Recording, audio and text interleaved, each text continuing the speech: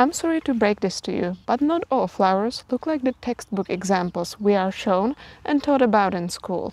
Flower parts are highly variable. So applying this diagram to a flower like this, for example, will not really work. However, knowing what parts to look for and where to look for them will help you tremendously in understanding morphology of whatever flower you might be looking at. So let's start. We look at a flower in whorls, which is the way the individual parts are arranged. The first layer, or the outermost whorl, is referred to as the calyx. The calyx consists of individual units called sepals.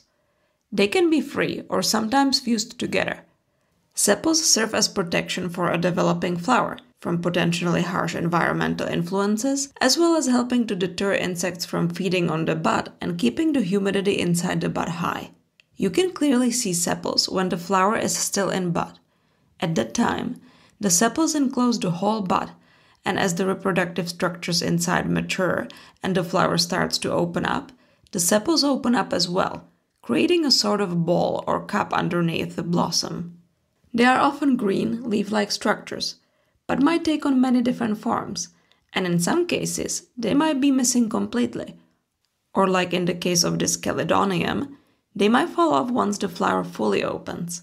Let me know how it goes if you try to locate sepals on a flower.